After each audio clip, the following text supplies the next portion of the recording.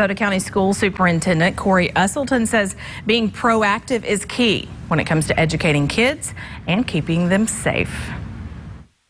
This past year, we hit the 34,000 enrollment mark for the first time in the history of our district. That's a lot of students to take care of, but DeSoto County School Superintendent Corey Usselton says plans are in place to do just that.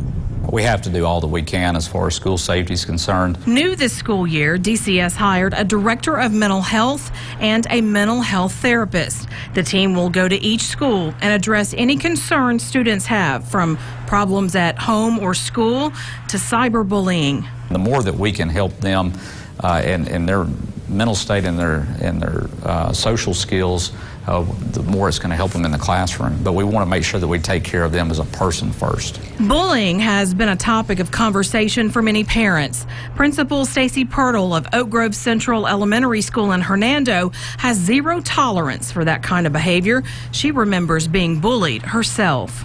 I was not very accepted there and was bullied and picked on. Pirtle says she and teachers strive to know each and every student so they can address issues quickly.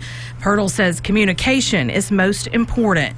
We can't fix it if we don't know about it. Usselton says local law enforcement agencies are also working to add more school resource officers in schools, another added layer of protection to keep kids safe so they can learn. All right, and coming up at 6 o'clock, we'll talk registration, construction, and how DeSoto County Schools is addressing a statewide teacher shortage. Live in the studio tonight, Tish Clark, Local 24 News.